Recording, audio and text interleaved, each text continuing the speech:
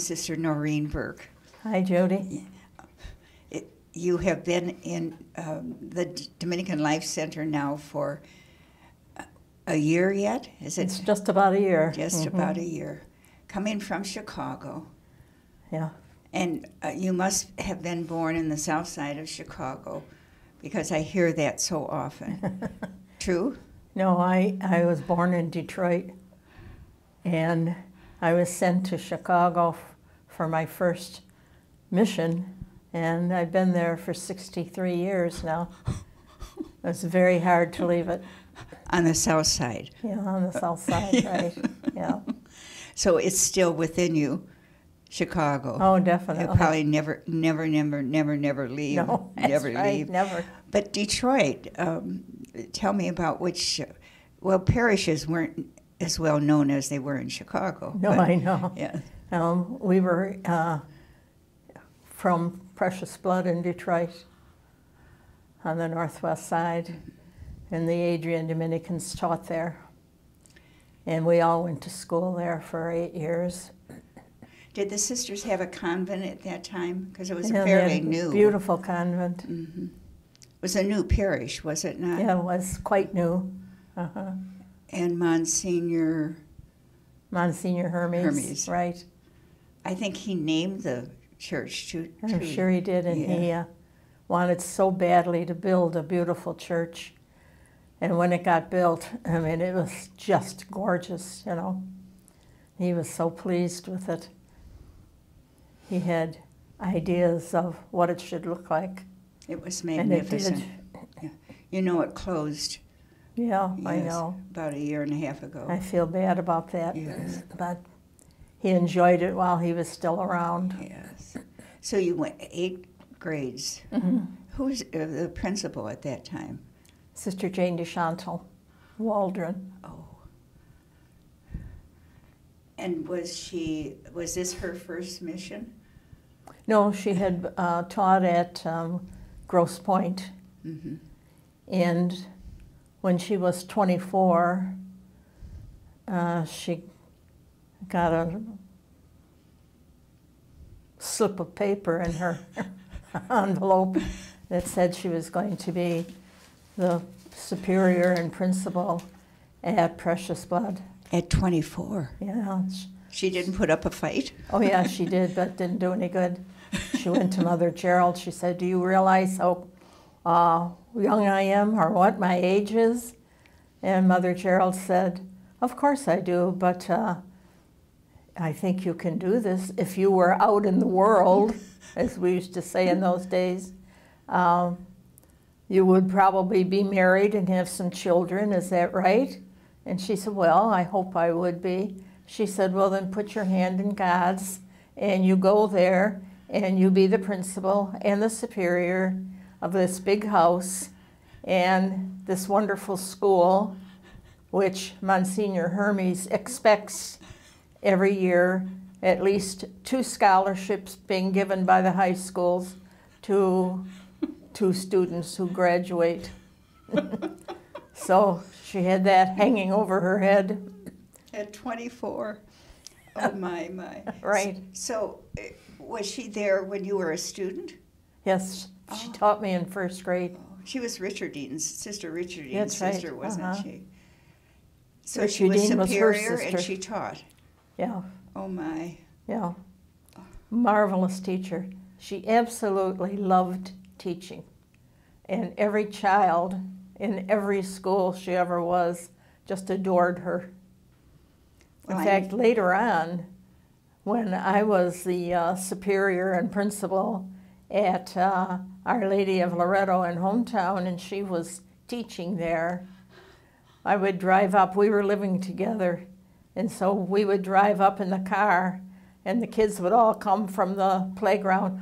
"Oh, Sister Jane, hi, Sister Jane. Look at this, Sister Jane. This is my homework." And here sat Noreen Burke saying, "Hi, kids."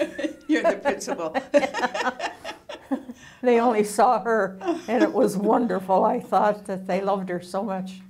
Oh, that seemed to be throughout her life. Yeah, I think so. Which is wonderful. When I was the principal at Visitation in Elmhurst, and she was teaching 8th grade with 2 other 8th grade teachers. We had 3 classes, huge classes. It was the same way, whether it was 1st grade, 8th grade, or what, they just loved her, and she loved them. You went full circle with her then, yeah. from PP to hometown and visitation. Right. And what high school did you attend? I went to a visitation in Detroit with our sisters again, but I didn't have any friends with the nuns. I really just sort of ignored them and let them teach. Well, what transportation did you use to go? I had to go on a streetcar and on a bus, but my aunt lived nearby, and so I knew how to get there, and it was wonderful because it was co-ed, you know. That was a new experience. Yeah, by that time I had taught, and I hadn't taught, but I had our sisters. But it's funny, some people like to hang around the nuns, not I. They were good teachers, they were wonderful teachers, but I wasn't interested in them. Did anyone ever say to you, I think you might want to consider? Well, a couple of weeks before I graduated from high school, Sister Marie Edward Mayer said to me, have you ever thought about being a nun? And I said, no. And she said, well, maybe you should think about it. And I thought, why? What's on your mind? I didn't say anything, Will. And, but I did think about it. And so a week or so later, my parents and I went to Adrian and met Mother Gerald and Sister Edmund. And then my mother got real interested in the uniforms. They were all black, as you probably know. Black blouse, black skirt, black apron, black shoes, black lisle stockings. And so my mother started sewing immediately. She was all for it? Did you get a tour of the campus when you were here? No, I went to the novitiate building, that was all. And there was a little, not really a church, but a little place, a chapel, yeah. Where, at the end of the hall there. Yeah, that's right, at the end of the hall. And you could go in there and pray if you were so happy to do that. And so my mother said, oh, I wish I could see what the postulants wear finished. So Sister Edmund opened the doors, and in the little chapel was Carol Johannes praying, naturally. She was one of the better ones. And she was just lovely. She showed my mother the outfit and so forth. And we went home and we talked about it, and my mother started sewing, and there we were. Then, a couple of weeks later, I graduated, and then I was going to enter the convent, all kind of in a rush. And so my whole family came on entrance day. My brothers and my sisters-in-law, and my mother and father and my sister. And their plan was they were all going to meet somewhere after they left here to have a picnic. And leave you here. Yeah. So, and I got as far as Celine, and I said to my father, Dad, please turn around, I've changed my mind. Oh my. He starts turning the car. He couldn't wait to take me back home. My mother, on the other hand, said, no, you're going to go. I sat up nights sewing this, so you go, you give it a trial, and if you don't like it, then it's okay. So wise woman. Then, you know, they came and we received the veil, and there were 66 of us. And I didn't really know any of them at that time. And it was just all a mixed up day. It was also Jubilee Day, so all of the nuns were over in Sacred Heart Hall, or Walsh Hall, no, Sacred Heart Hall, for Jubilee. And then Mother Gerald was in Ireland, I think, so Benedicta Marie gave us our veil. And then we had a little bit of time to visit with our family, and then they left. And my sister-in-law said, I said, well, how was the picnic? She said, oh, there was no picnic, believe me. Your father was crying so hard that we just all had to go home, you know. We couldn't make him come to the picnic, the poor man. And that was very hard for me knowing that. Yes. Because he and I were very close. Yes.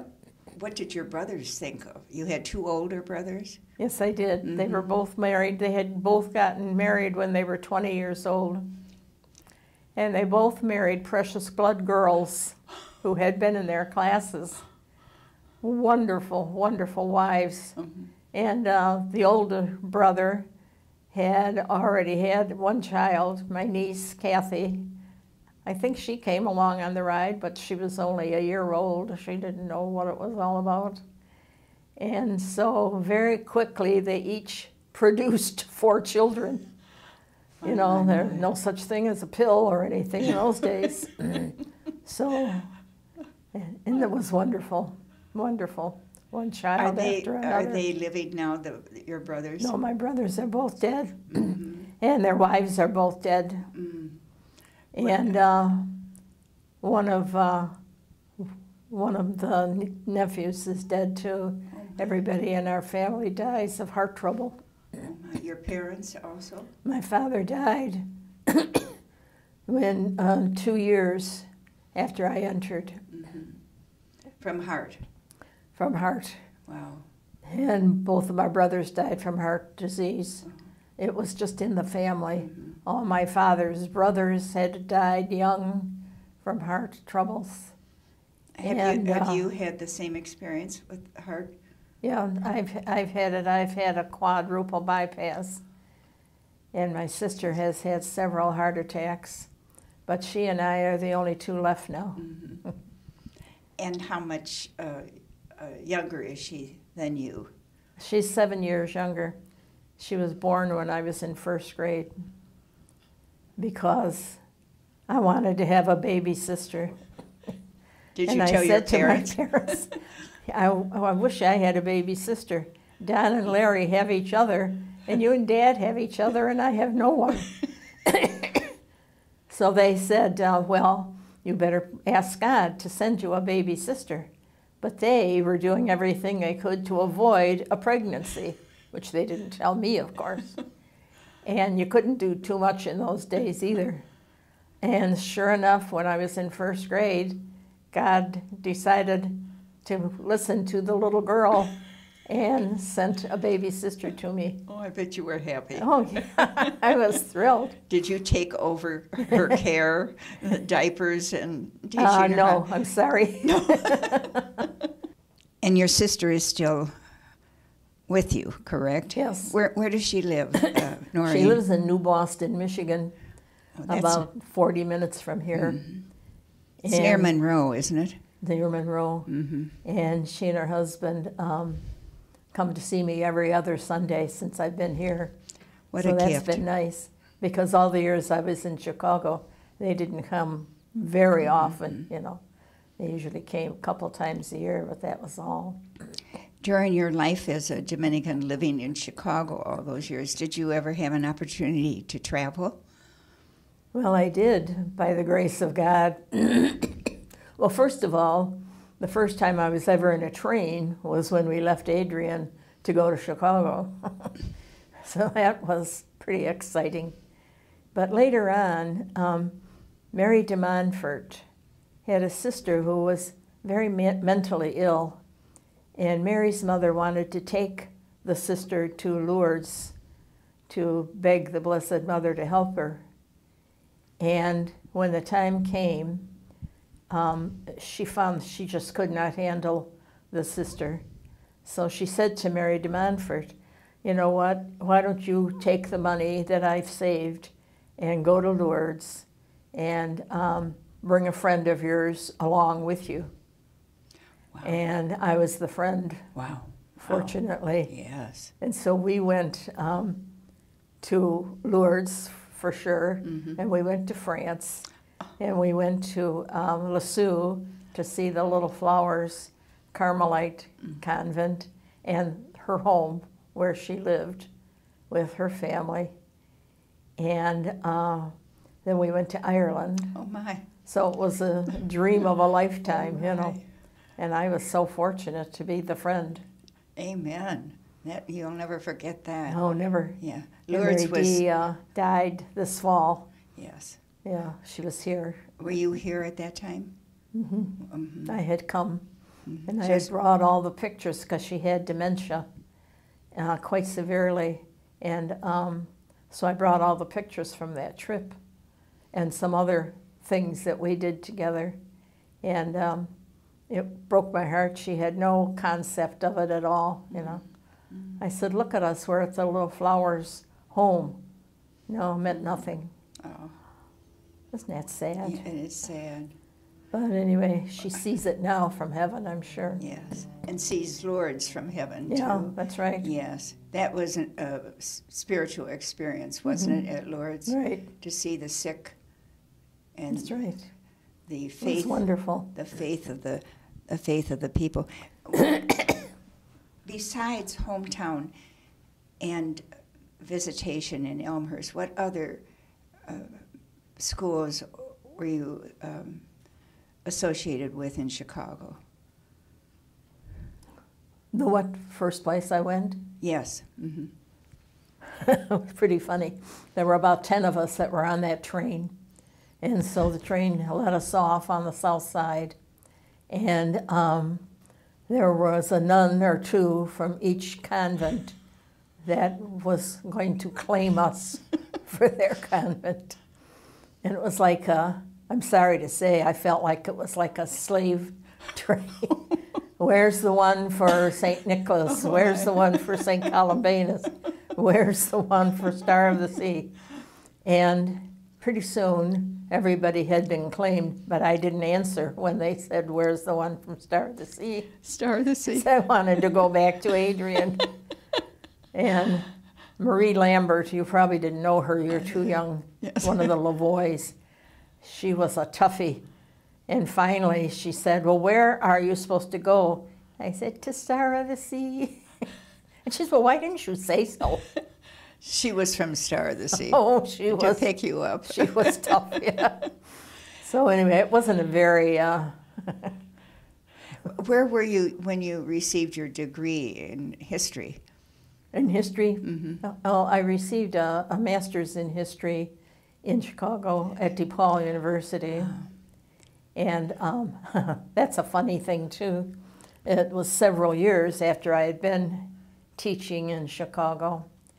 And as soon as I graduated from Siena Heights, I was sent the next summer to grad school to get a master's in history. So I thought, oh, good, I'll be teaching history all my life then. That's wonderful. So I got the degree in April or May, and I got my slip of paper saying where I was going, and I was going to visitation school in Elmhurst as the principal and the superior. Oh, my. I thought, well, how come I'm supposed to be going to teach history? So I never got to teach history, really. Then, but there are other times you... Yeah, Yeah, I got a few other chances to teach history, not other- much. So And- 6 years at visitation. Yeah, 7 years, actually. 7. The pastor said, you can't go. I said, well, I have to go. We only can be here for 6 years as the principal. He said, I don't care. You cannot go until you find a nun to be the principal here. I thought, that's not my job. Well, then you can't go. That's all there is to it. I must have a nun to be the principal. So I said to the nuns that were there, what are we going to do? And Jane DeChanto, who was teaching there, said, well, why don't you talk to your friend, Mary de Montfort? She could be the principal. And so she called her. She called de Montfort. And de Montfort said, oh, yeah, I would like another try at being a superior and a Principal. principal. And so she and Thomas Leo came to meet Monsignor Podesta, and he hired both of them immediately, and they accepted. And they had to wear the habit, though, even though we were not in habit anymore. And so they were there together for 40-some years. Oh. And they just left, like last year. Oh, and came to And they wore a white suit and a veil. And they took care of the school and the convent. So the pastor had the say-so. Oh, yeah. It sounded like he was strong. He was a true Italian. And from visitation, where did you Where go? did I go? Yes. And then I went to St. Rita's to teach 8th grade history Oh, amen. for 2 years. Just 2. And then I had taught at Our Lady of Loretto when it first opened some years ago. Is that in And- hometown? Yes, in hometown, yeah. And the pastor there knew me, and so he asked me if I would be the principal. And we were not having superiors anymore, more or less. And that was after Vatican II then? Yeah, right. And so I went there to be the principal for 11 years. And in the meantime, I had to go to, in the meantime, when I went to visitation in Elmhurst, I had to go to school again at DePaul to get a degree in administration and supervision. So that you'd be So I legal. went on Saturday mornings, and I was running this huge school. It was just very big, and that was pretty tough. But anyway, it happened. So I was certified to be a principal then too, and so that's where I spent the next 11 years.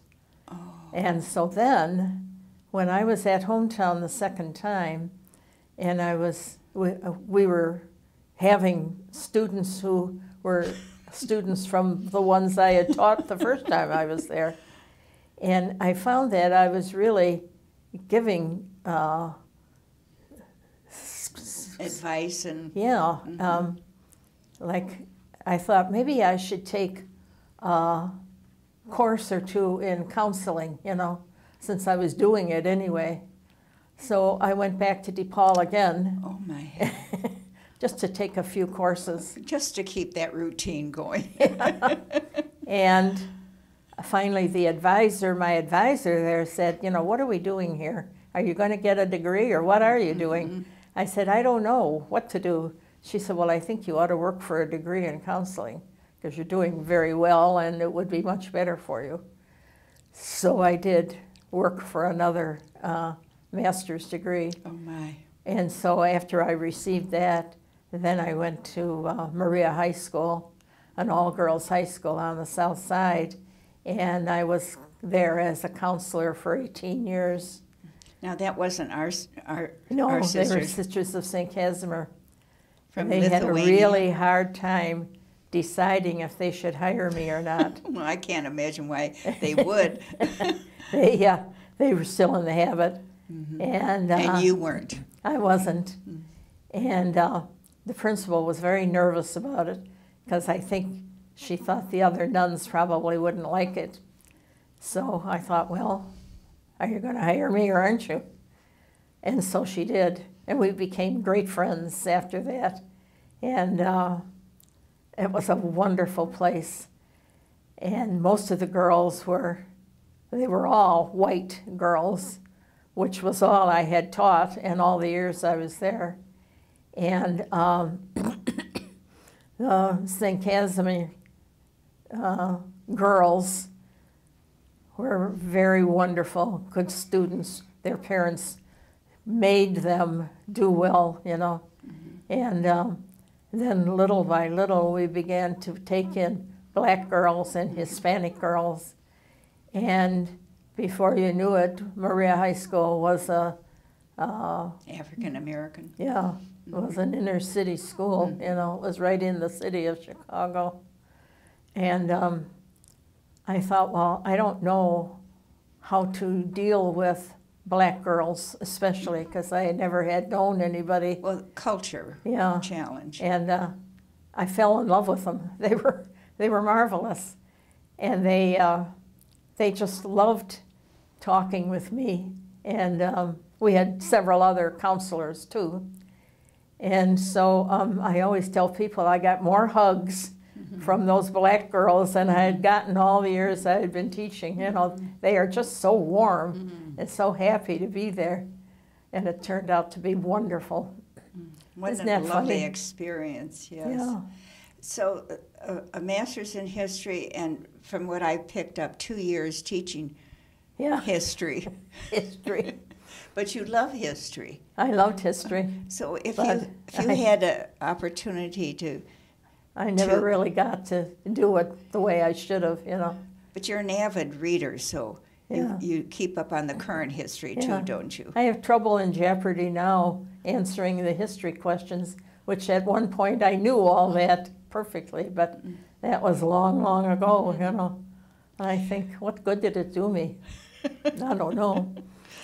Well, it's wonderful to have you here on campus and to come to know you. Yes. I love your smile and your joy and your presence to all of us. Well, I'm wondering if you had an opportunity to have a visit with anyone living or dead for about 15 minutes. Who might that be? it would be definitely Teddy Roosevelt and Giacomo Puccini, because I love opera and I love history. Well, what fascinated you about Teddy Roosevelt? Oh, Teddy was a real character. Do you know him well? I don't. No. Teddy, they always say about him, at every wedding he wanted to be the bride. He had to run the whole show. He was hilarious. And I just loved him. And then I love Puccini's music. La Boheme is my favorite opera. And his music just does something to me inside. It just, I'd like to ask him how that came to him, you know, because it was so magical, and the music was just beautiful. Yeah. Do you play that in your room now? I do. Yes. Yeah. I have La Boheme on tape, and I have Madame a Butterfly on tape, and I also have one of all his best hits on tape that I listen to all the time.